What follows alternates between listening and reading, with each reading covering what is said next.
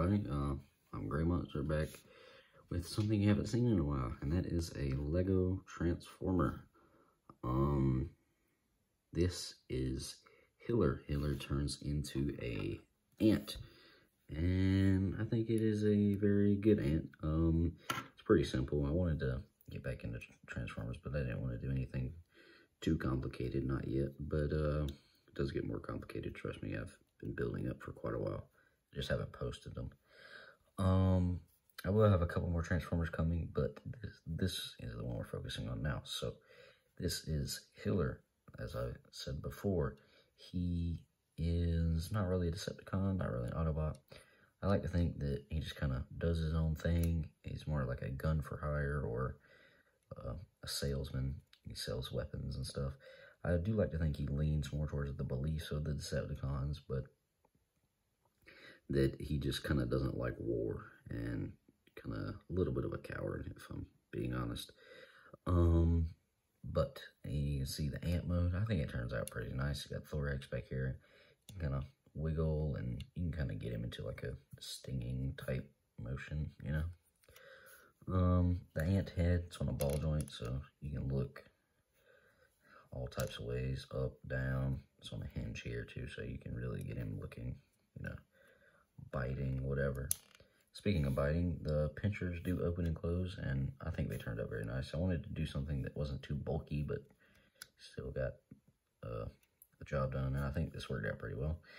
Anyway, that's about it for ant mode. Let's move on to transformation. And so transformation is pretty simple, but to start it, you're going to rotate the head around, line this little black part up with the gap right there, spread the pinchers apart, and put the chin down into this gap, and then close the pinchers up around the belly of what will be the robot. And then next thing, you're going to come down, bring these front legs down, bring them down, and then rotate a little cheese slope to become a foot. Same thing on the other side. You're just going to kind of bring these down, let them dangle sort of behind the legs, just like that. They don't really go anywhere. Couldn't think of anything to do with them, but it's fine.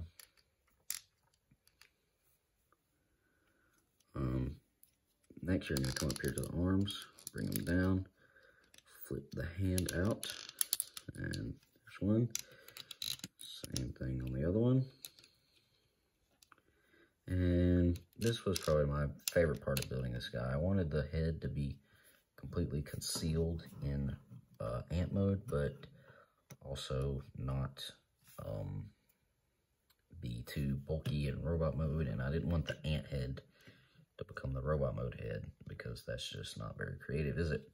So I came up with this. You're going to bring the thorax, you're going to bring it back just like that, and you're going to bring out,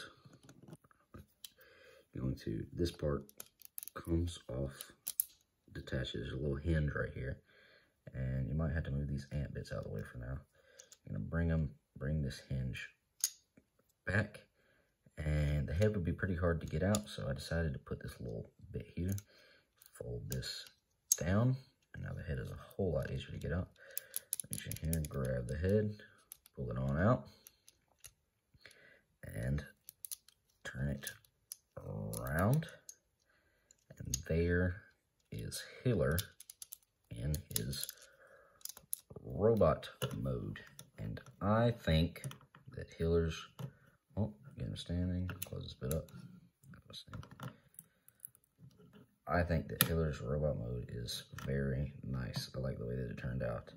I like that he's got kind of a pot belly here with the ant head and this big tank above his head. And I think he looks just kind of lazy and old and tired. And I think it's very nice. Anyway, as far as weapons go, I decided that he should not have a very complicated weapon, and it shouldn't be something that requires a lot of skill. So I just decided to give him this little cannon here, and that goes under his arm just like that. And I like to think that it's just like a grenade launcher or some kind of rocket launcher or something, just kind of something that he would fire off and just randomly, you know, for defense or fighting or whatever. I like to think that he's pretty skilled in like martial arts and stuff too, so he could take you down with just his bare hands, but I like to think that he just doesn't. He's just too lazy.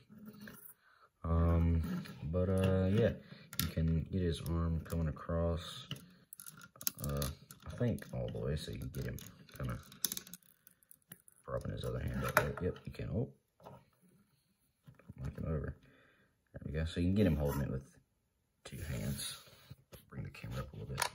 Get a shot. There we go.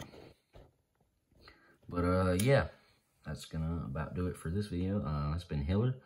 Look out for more Transformers being posted. I'm gonna post a couple more. I have a few more sitting that I need to make videos of, but it's gonna do it for this one. If you really like the video, you can like it. If you like this Transformer, you want to see more, you can subscribe. But thank you for watching, and I'll talk to you later.